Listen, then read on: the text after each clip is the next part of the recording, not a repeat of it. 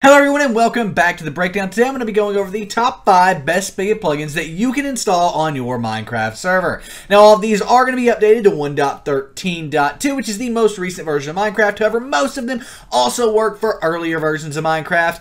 But nevertheless, before we get into the video, be sure to check out our sponsor, which is Apex Minecraft Hosting. If you go to the first link down below, the breakdown.xyz/Apex Network, you'll be able to get an awesome Minecraft server for just a few bucks a month, less than a cup of coffee, and you can have the best Minecraft server around. We love them so much, we host our own network Minecraft server, play.breakdowncraft.com, on Apex, so come play with us at play.breakdowncraft.com and host your server on the breakdown.xyz/Apex Network. Nevertheless, guys, let's go ahead and jump on into this. The first plugin that we're going to be talking about here is, of course, Essentials X. Essentials is an essential plugin. It is essential for running a Minecraft server, so why wouldn't you add it to your Minecraft server? Paired with Essential Spawn and Essential Chat, it's going to manage everything you need, from warps to set home to even kits and your chat, like customizing how your chat looks and all that. Essentials does all of it, and it is an essential plugin. That's why it's called Essentials. And if you run Essentials X, you're going to have a ton of performance optimizations, a ton of upgrades, and a ton of extra features that you don't have with the boring old Essentials, which actually isn't even updated anymore. So if you're looking for a great Minecraft plugin, Essentials is the only way to go, and you can check it out, linked in the description down below, as well as all the other plugins, and I've even got an article linked down below that'll give you 5 more Spigot and Bucket plugins that you can install and you'll probably enjoy.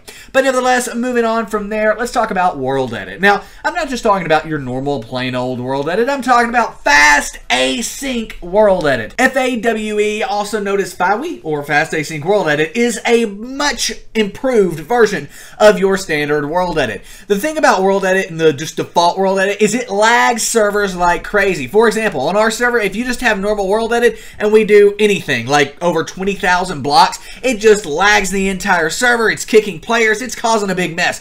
But if we use Fast Async World Edit, we can edit hundreds upon hundreds of thousands of blocks at a time without any issues whatsoever.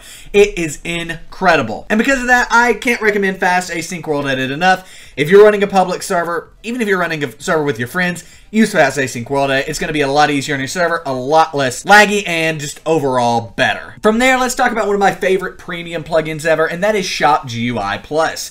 Shop GUI Plus is an incredible plugin that allows you to create an amazing GUI shop where when you type in game/shop, it comes up and actually shows you the items and actually shows you what you're buying, allows you to buy more, allows you to buy less, all of that stuff. Shop GUI Plus has completely replaced Essentials sign shops, so yeah, that is very, very important and something that you really need if you're going to host any sort of Minecraft server. You need a good shop, and Shop GUI Plus gives that to you. It is absolutely incredible. We use them ourselves on both our survival and our Skyblock server, and we absolutely love them. From there, let's go ahead and talk about banning. So whenever you're moderating your server and you have rules, you're going to get people on there that are a bit naughty. They might grief, they might curse, they might disrespect other players, whatever it is, and you're going to need to ban them. Now, if you're on a network server, right, it can be kind of difficult because if you ban them on your survival server, they're not going to be banned on your lobby. They're just going to be banned in survival, and they could join into your lobby